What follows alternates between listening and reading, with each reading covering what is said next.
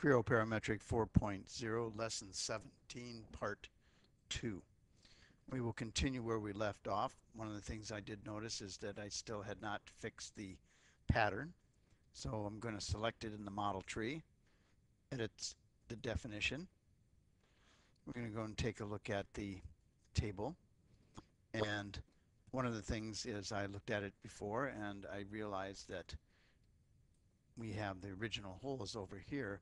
So it is a -5, and I did not put that down for my last hole here. So we'll try that, -5, file, exit. It gets embedded with this model. And there's my final hole, middle mouse button to complete it. So we finished the model. Let's do a little bit of a touch up on the view. I'm going to shut off the spin center, and I'm going to click on the A datum and hide it. So we only have the object on the screen. Go up here and we can click on with reflections and Control D, and when you do that you'll get a reflection based on that angle that you have. If we wanted to go over to the options and model display, and let's go to isometric instead. And yeah, it was set correctly. I thought for some reason I thought it might have been a trimetric. I should have known.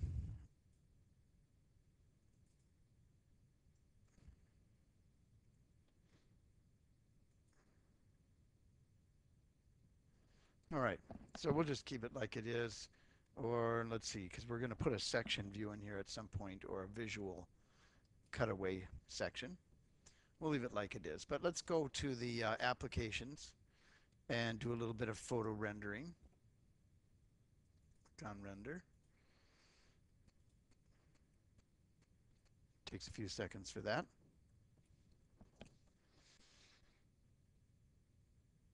And close the render. We can go up to scenes and click on edit scene and lights, and we could add a light, and let's add them with a little bit of color to it.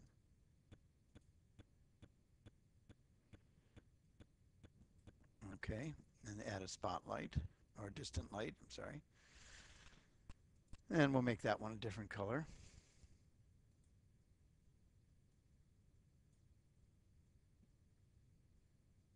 I don't know about hot pink, we'll go with blue.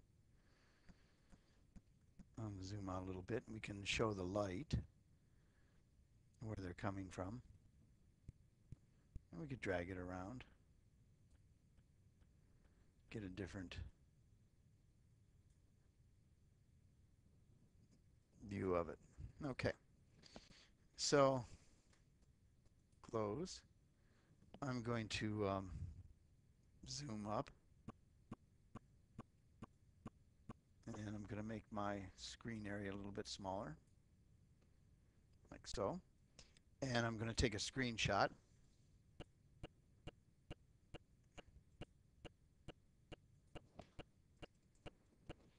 And save it.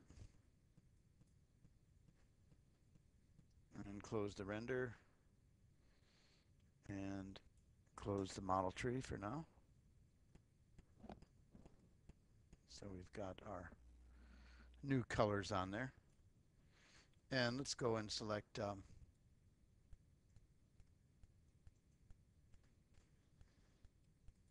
let's go with shading with edges for right now.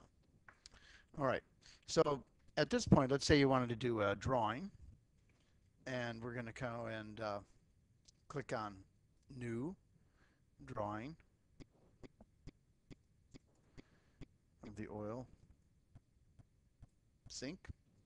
We'll go with D size and sheet setup, and might as well go and pick out our standard D size format. And it says it's 0.333 the scale. Let's make it 0.5. Let's see if that looks good.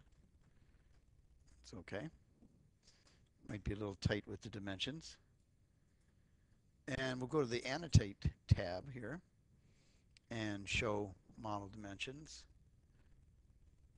Click on, I think we'll click on the front view first, then the top. If you click on the third, there's nothing left to put over here. We have to move items over here if we want to do that. We'll save all those, and as far as the center lines go, there's an awful lot of them. We'll save them all anyway for right now. Like so. Now you can see the pattern dimensions are coming up. So at any time I can come in here and get rid of some of them at least, whichever ones I want to get rid of.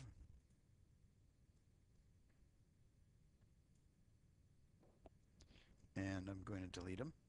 Just leave a couple of them in there. Now, there's a lot of cleaning up to do and moving. We've done that in other projects. And if I actually go and open up my original project that was done for the book, you'll see that there's a bunch of dimensions, and actually it doesn't look like this one was cleaned up very much either.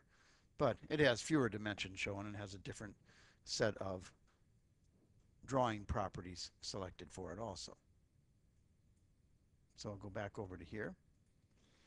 And again, you can work with each one of the dimensions and the views and clean it up and make it look correct. What we want to do is go add another sheet, and we're going to put in I've got to go to the Layout tab, and we're going to put in a general view. I'll put it over here someplace. And as far as the scale goes, maybe we want to make it a little bit bigger. Let's see what happens. Well, we can go bigger than that even. Let's go to 1. Apply. And I'm going to click OK for right now. I just want to move it around and take a look at it. I don't want this scale down here, so I'm going to click on it and delete it. All right, so double click on this again. Visible area, it's got full. Let's go to a partial view. And pick a piece of geometry, and then select a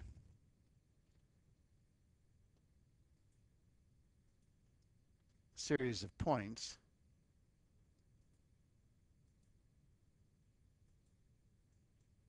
Middle mouse button to end it, and apply. And it will give us a view of just that area. So that looks okay. Let's go to sections. 2D section plus, and there is not a 2D section, so we have to make one. And I will select done. It's going to ask me for the name. I'll just give it A. And I'm going to select not datum A, obviously. So I've got to choose from the right or the top. I'm going to pick the right and then apply. And it's going to cut this section back. And then I'm going to click in here for local and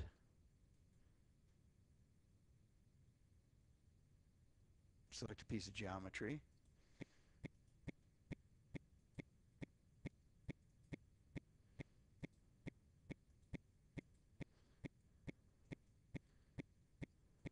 Apply, like so.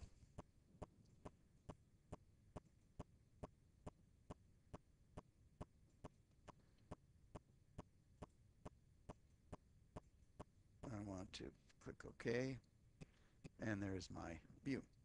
Now, go back into this. That's the view display. Let's turn off the, how about no hidden and dimmed. Apply. That's a little simpler. OK. And let's go into our section, go back to the layout or in the layout, click on the section lining, the X hatch. And it doesn't allow us to do fill. But what we could do is spacing and go half on it until it's filled, looks like it's filled in. So now you have a local section and a partial view. Now the other thing we did is we created an image. Oh, maybe we did not create an image. Let me see.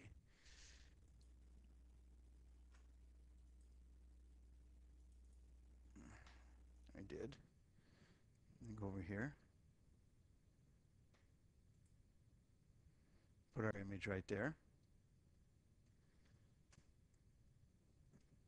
Now I'm going to go back over to my other sheet. I'm going to take that image off for now. And open up the, go back to the part. And I realized what I did. I already created that image. So I'm going to go back over here to the photo. Yeah, I guess we can keep it like it is. I was going to do something else with it, but I think that's enough.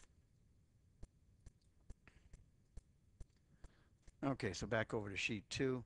And again, that object was okay. I was thinking that it would be a different color, truthfully. So import. And put it over here in the corner.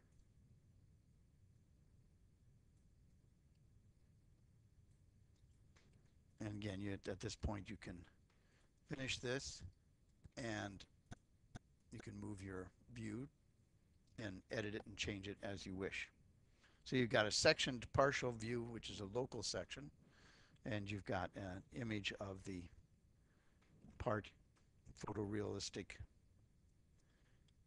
and you have your dimensioned drawing here. And again, here you should have a section and a variety of other things you should do to make it more appropriate. If we go into sections here, let's see what's available. Not that one.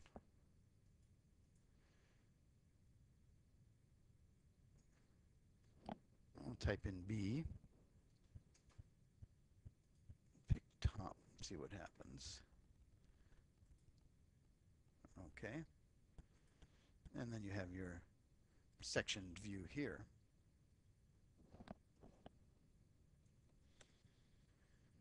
And basically we'll go to our display again and we'll see this, say no hidden and dimmed. I wonder if we can get in now. See, these aren't available. I was hoping we could try one of those. Apply. Okay. And lastly, make sure all these are turned off. And I think we don't want dim, to be honest. Let's go to none, like so. And let's see if filled is available. It is. Done. Pictorial view did not allow the filled, but we made it look as if it was filled by changing the spacing. All right, so that completes lesson 17.